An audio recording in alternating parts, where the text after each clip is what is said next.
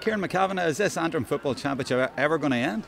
Not sure, but it's very exciting, great football. Everyone's competitive. There's probably about 6 teams at the start of the season you would have thought could have won it, and it just shows how tight it is. That even we've had semi-final replays, quarter-final replays, and now a final replay. So tight as a drum. There was plenty of support out today for both teams and for the minors. It was a great occasion. Yes, minors was a great occasion. I'm sure Cargin were probably hoping to go down the road with a double, you know. To be truthful, 3 well-supported clubs there in the bridge and that coming over, so it was good to see, you know.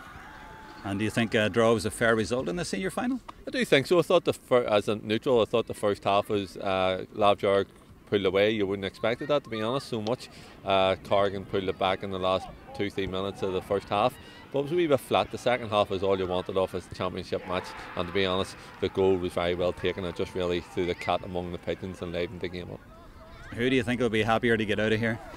Well, I mean, Lamh Dhearg would have had tired legs. I personally, people would have said that. I personally think you can't beat playing matches, you know. So, I mean, next week there's then everyone's equal, I suppose. Cargin were maybe off the boil a bit, maybe they thought, because they didn't have the matches while waiting in Lamh Dhearg. Lamh Dhearg might have thought in their head, thought they had tired legs. So that's all done and dusted now, and it's an equal match next week.